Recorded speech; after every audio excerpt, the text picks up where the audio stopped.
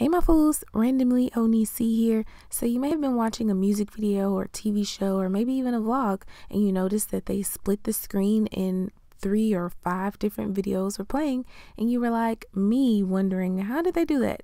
So I want to help you accomplish the same effect in your video, the split screen effect.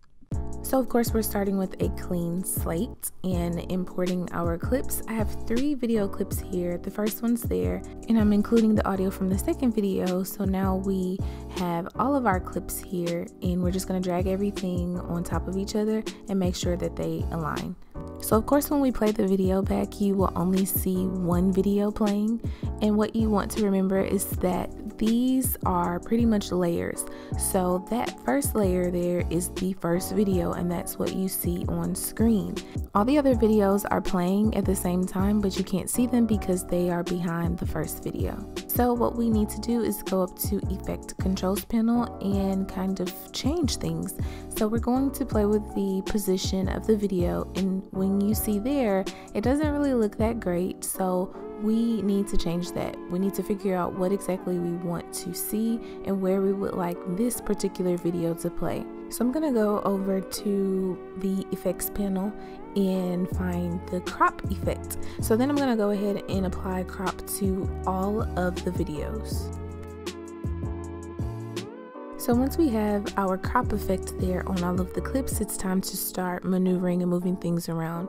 So we're going to work on this first clip here, going back over to our Effect Controls panel. We're going to remove a bit of the right side. So now you see a bit of the video that is underneath on the second layer, so that second video. And this is still not where we want that video to be, so you kind of have to continue playing with the values over there with the crop effect and moving the video where you would like it to be. So for myself, I want this video to be right down in the lower left hand corner. So I'm changing the value of the scale just to bring the video to where I want it to be as far as the size, and I'm just moving it over manually with my mouse, tracking it over to the bottom left corner of the screen. So when I play it back, I notice that I can still kind of cut a little bit there. So what I'm going to do is just go back over to the effect controls and cut a bit of the top of this video, and it's just the way that I like it. So now I can move on to the second clip,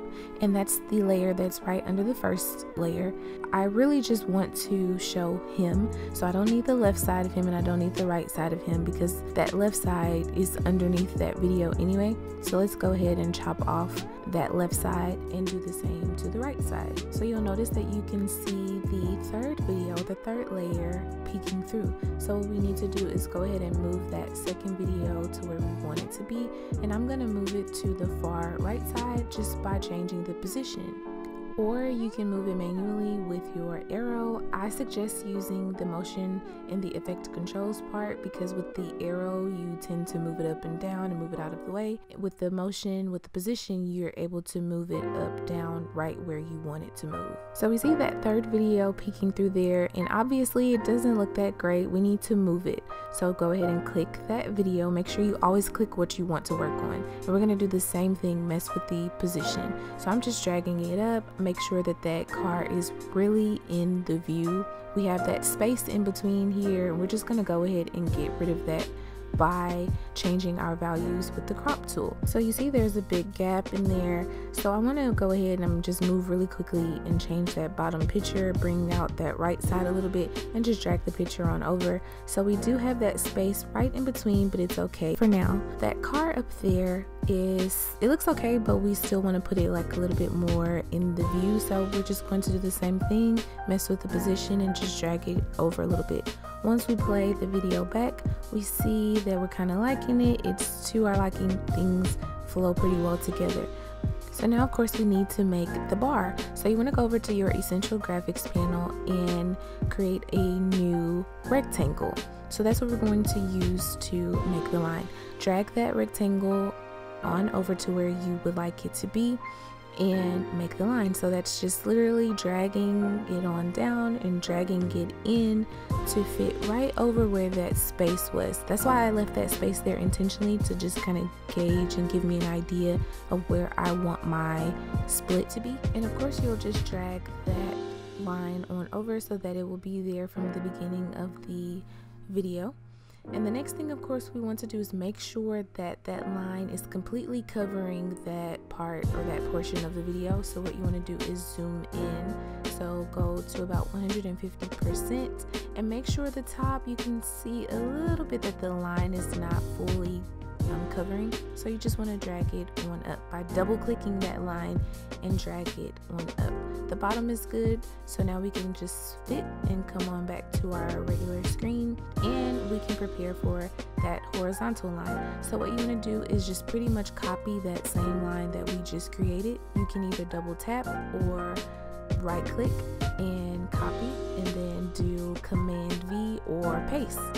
So now we have our two lines. So one line is obviously going to be on top of the other line, but we need to move it to fit horizontally. So you're going to just come back over to Effect Controls, and we're going to mess with the rotation of that shape. And you want to get it to 90 degrees because it'll be flat.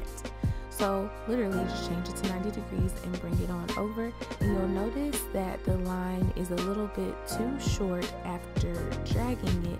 And you'll do the same thing as you did with the first line. Make sure you have it selected and drag that line on out until it fully covers the portion of that video.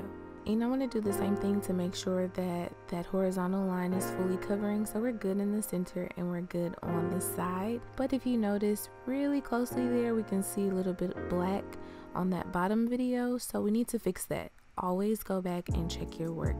Basically, I'm just going to mess with that position again. This time, I'm going to change the scale. So I'm gonna just enlarge that video a little bit to fully cover that box down there. Now I'm just gonna play it back a little bit and it looks good. So I want to bring those bars in and make them a little bit thinner, and I'm just going in by double clicking them and dragging them in a little bit.